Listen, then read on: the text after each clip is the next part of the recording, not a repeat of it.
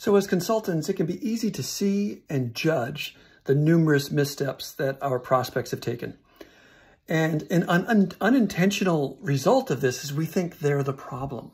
They're not. They're the hero of the story. This is not to say they don't have their issues to work on. We all have those. Rather, the problem or the villain is typically something deeper, something under the surface. So getting to that deeper issue is really critical.